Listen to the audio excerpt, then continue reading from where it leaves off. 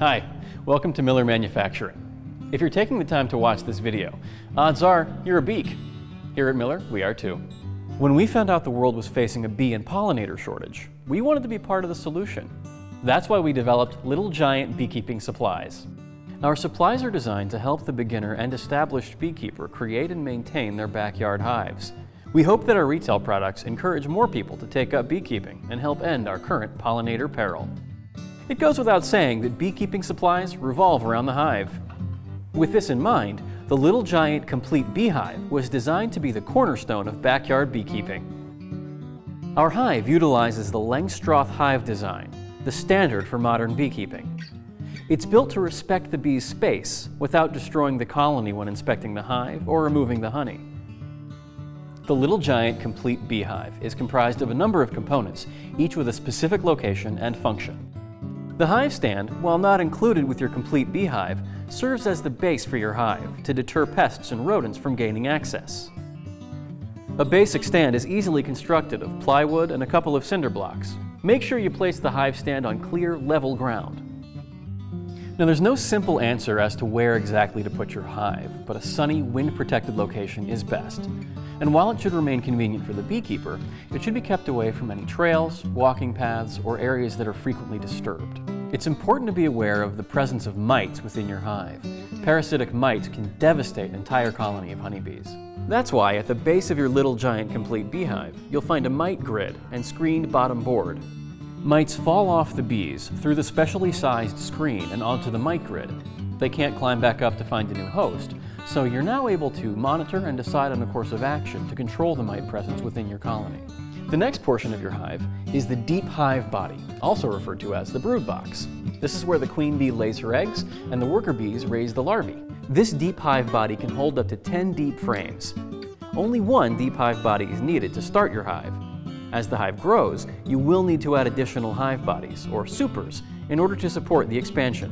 Depending on your climate, additional deep hive bodies may be necessary to provide your colony with honey during the months when outside nectar and pollen are unavailable. Check with your local beekeeping association to find out what works best in your region. The medium super, sold separately, is the upper box or boxes where the bees store their honey. Some beekeepers refer to this as the honey super. While either a medium or deep box can be used as a honey super, most beekeepers prefer a medium super, as a deep one can weigh over 80 pounds when full of honey. This can make it difficult to lift and handle.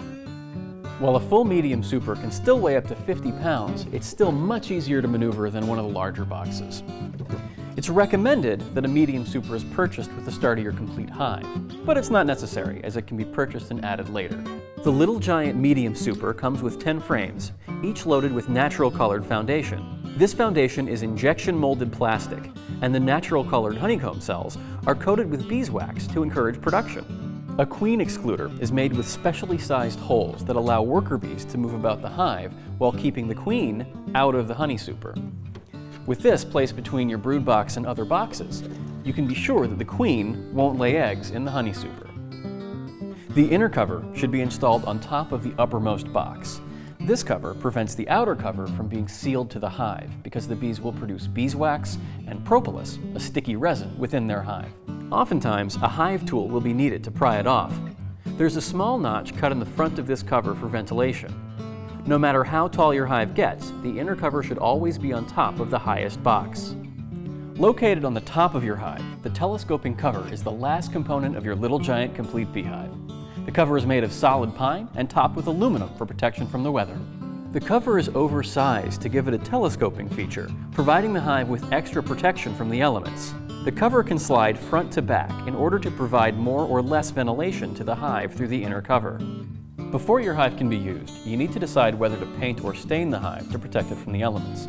However, regardless of how you choose to finish your hive, you should leave the inside unfinished. If you choose to paint your hive, any color can be used in northern climates, but in southern climates, lighter colors like white or pastels are recommended to keep the hive from getting too hot inside.